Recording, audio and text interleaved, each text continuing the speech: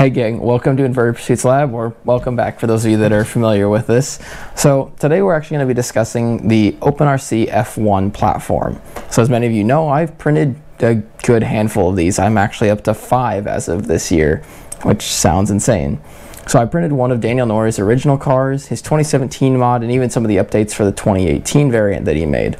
And then I decided I kind of needed to go a bit further. And I made the video I did last year where I released the OpenRC F1 2022 edition on printables, which you can go and download. I'll go ahead and put a link for that in the description below, along with everything else we're doing this year. So this car saw a lot of changes, but also saw a lot of problems. The biggest one being that the lid didn't have any actual retention. So a lot of you chose to ditch the floor that I designed and use the original floor, and still then use the side wings, so you could clip retain the lid like it was originally designed to.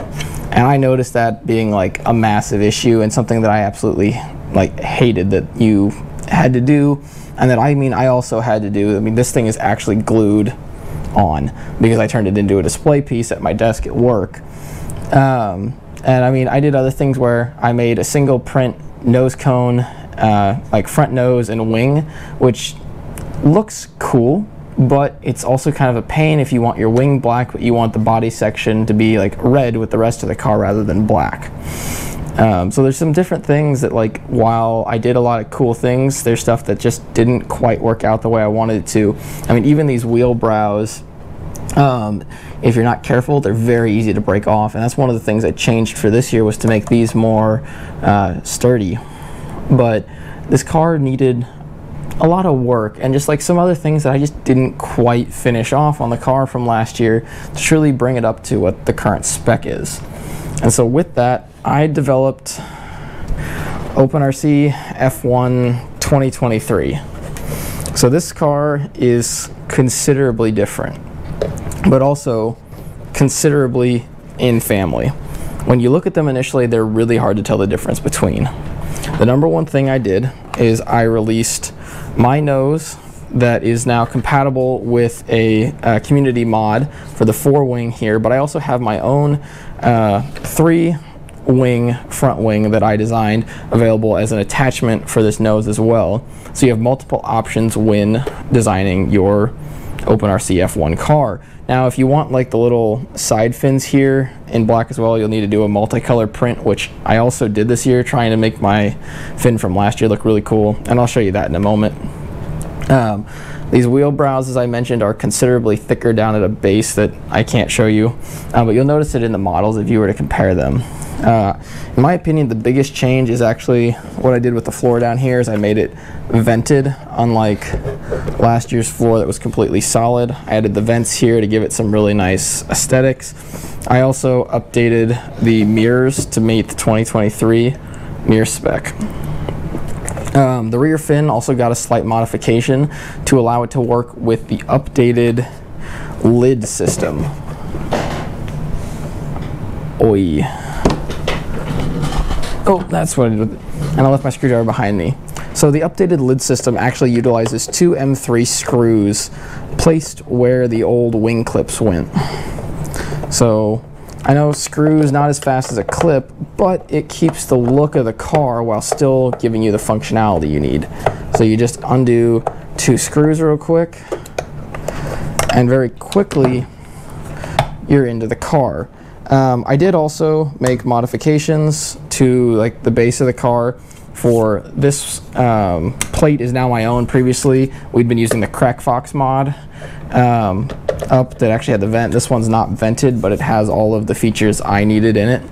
but it was also modified from the original Norway file to match with the CrackFox Halo that I really like.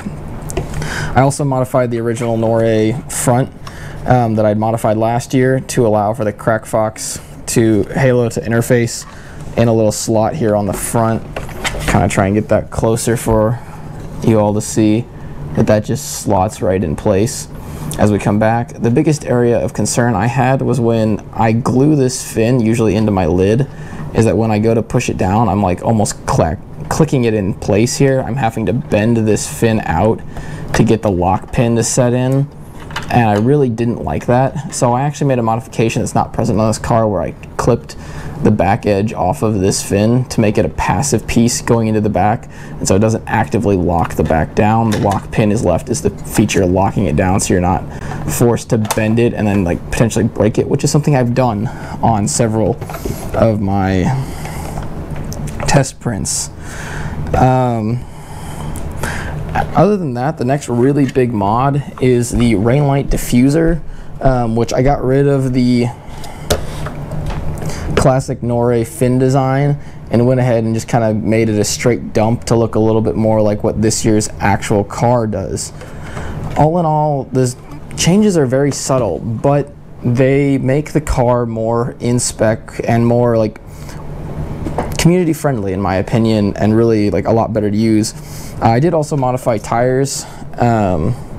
I'd seen some community mods out there for different tires and decided I needed to make one that went more in style with everything, with the way I design things, rather than like just this square I had done previously. So it's not much different, but it is different, and it gives the car a really nice look in my opinion. But like, that's the basic updates for this year. But I got a little obsessed and needed to go further, and I couldn't just leave it at like a basic update for 2023 because the updates seemed too simple. They were just fixing common issues that I'd seen or aesthetic issues. I wanted something that went a little further, and so some of you have already seen this because I already released it. It's the OpenRC F1 2022-2023 AERO mod, and this is my prototype print from that, and it's got all sorts of AERO features on it. Now this thing is 100% glue together. I've seen there's one out there I saw after I designed this actually, that uses like bolt-on screws to screw everything together, and I didn't really want that. I wanted you to be able to print it, so you can print it upside down like this, flat on the build plate, in a front half and a back half that then pin and glue together. So there's two print in place pins and holes that click together, and then you can just CA glue it across. But I still didn't want to have like hardware for these inlets, which the inlets are each individually printed, and so they're actually just CA glued in place, where I just ran like little fillets down the sides here and around the edges, and on the inside I ran all sorts of very aggressive fillets to hold everything in place. But then when this is printed in black and mounted on the car, in my opinion, it looks really cool. It's very much a different vibe from the like basic update to the floor I did this year. It's a much more aggressive intake on the front in comparison, and just kind of gives the car a very unique and aggressive feel. But it's also, as you'll notice back here, made to interface with this new rain light diffuser I released, so it gives it the dump vibe that the actual 2022 and 2023 cars have. Now, something you'll often usually see with the 2022 and 2023 cars is that this actually then like extends into the rain light diffuser. I didn't really feel like trying to figure out how to make that happen. Also, I kind of wanted to keep the base vibe of Norway's rain light diffuser the same, so I kind of did very minimal modifications on it, just enough to give it the like open dump feel. You also notice on this I have the two servo mount screws coming out the bottom here. The mods I've released online actually have the screws going in from the top, so that you'll mount the screws from the top to hold it down. This did offer an interesting thing where when I drive it, it will spark, which is kind of funny if you want to have like an interest or a similar vibe to those the actual cars on the track.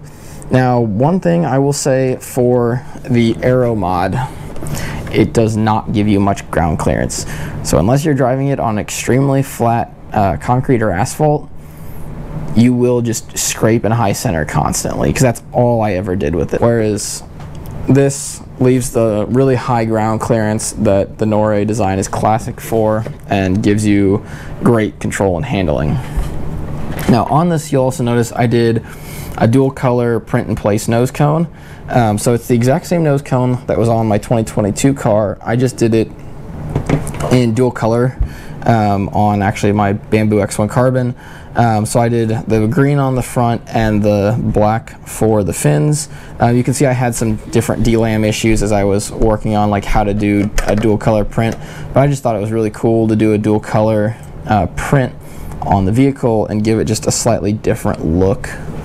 But again, as I mentioned, I've released a modification for this that allows this same style of wing to be mounted to the nose down here. I just haven't printed it for myself quite yet because it's not really the look I want. I've got the two looks I really like in these cars, and I printed 2 cars already this year.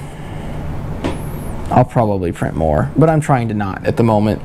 I think my wife would probably appreciate that. So these are the 2 OpenRC F1 2023 cars that I designed, and they're 2 like different approaches on the same concept. I'll get the 2022 one in frame here. Now, the links for this whole design will be in the description below, where you can find all of these on printables, from just the basic 2023 updates to a full car update to even the link for the AERO update, and I'll go ahead and toss in the link for the 2022 car, as well as a link to Daniel Norrie's original designs, because none of this would be possible without Daniel Norrie's incredible work to start this like lineup.